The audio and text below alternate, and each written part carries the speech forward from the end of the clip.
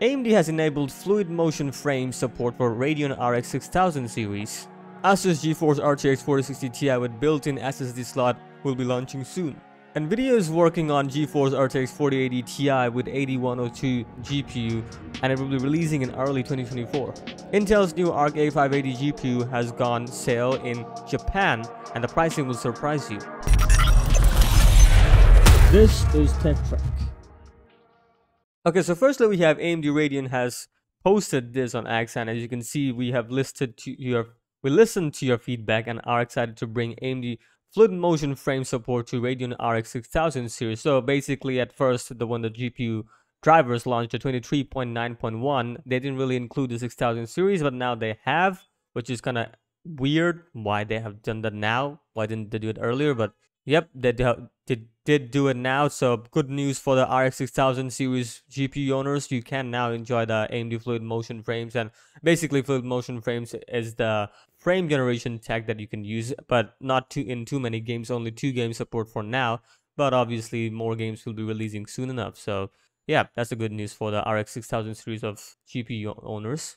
Next up, we have something interesting. At EEC, there has been a GPU that has been filed, and as you can see right over here, it says the dual RTX 4060 Ti 8 gigs SSD. So what does that mean? Basically, that SSD comes from the support for the SSD included into the GPU, which is kind of interesting how they've done that. So we'll see about that. And as you can see, this is the GPU we're talking about here. This is the SSD that comes with the GPU. Oh, not comes with the GPU, the slot that comes with the GPU.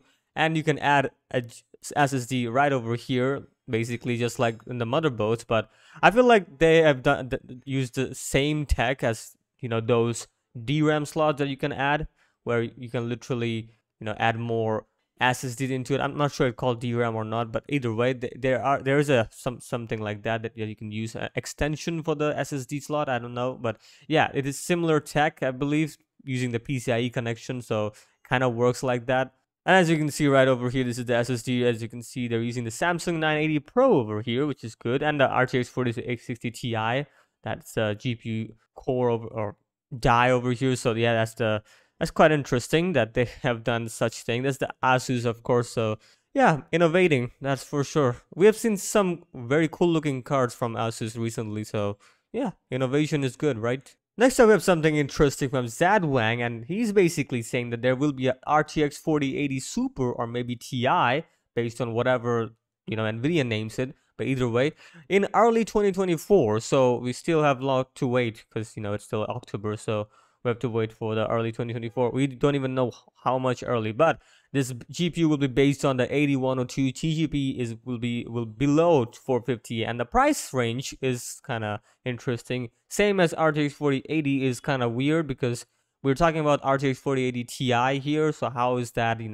Well, maybe he says the same price range, meaning that it will be coming from 1,000 to, I'm guessing, 1,500. But I guess 1,500 will be too much expensive. My guess would be 1,300 for the RTX 4060 Ti, or maybe somewhere around that, but still it will be too much expensive unless they can prove that, yeah, they will add more VRAM, maybe like 20 gigs of VRAM, or better memory bus, like 256 or maybe 512, double that. And I'm not sure if they will double to 512. They should actually. But we'll see about that. We'll see if that RTX 4080, basically not 2080, 4080 Super or Ti. I'm guessing that would be Ti because they don't really have any Ti, so it doesn't really make sense why they would name that Super. Or they can, because NVIDIA is unexpected sometimes, so we'll see about that. But yeah, they are working on the RTX 4080 Ti. Previously, they did cancel the RTX 4080 Ti because we already know why.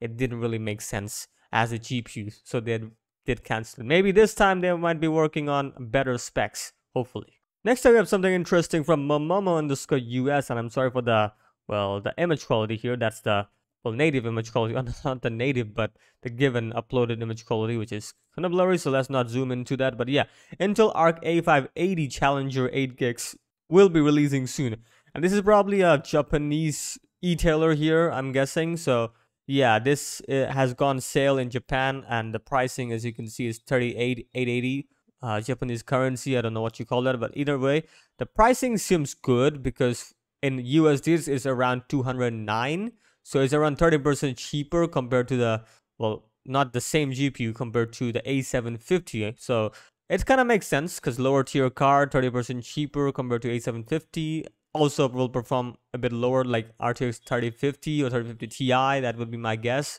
or maybe like RX 6600. That would be another guess for the Intel Arc A580 to compete against. So yeah, we'll see how this GPU works. But honestly, I think it's too late for A580 because like it doesn't really make sense to me. I'm guaranteeing you they might be, and NVIDIA might be preparing for the 4050 or 4050 Ti. Who knows?